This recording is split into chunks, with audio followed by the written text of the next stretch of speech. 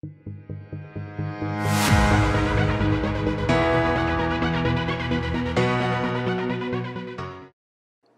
guys, welcome to my channel NexTutorial, and in today's video I'm going to be giving you a step-by-step on how to factory reset your Coolpad Leagacy Go from Boost Mobile.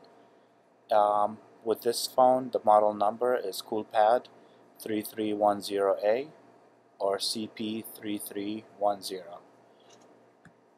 It's very easy on how to do the factory reset on this device.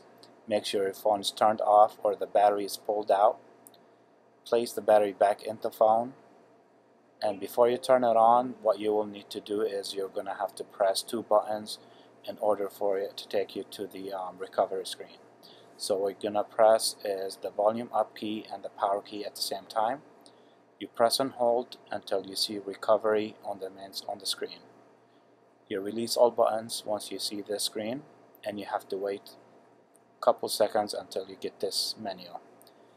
We're going to be using the volume down key to navigate, so you're going to scroll down all the way down to where it says Wipe Data Factory Reset.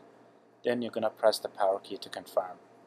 Then you're going to choose the option where it says yes. Press the power key again. Then you're going to do one more thing, which scroll down to Wipe Cache Partition. Then press the power key again, scroll down to yes, press the power key again.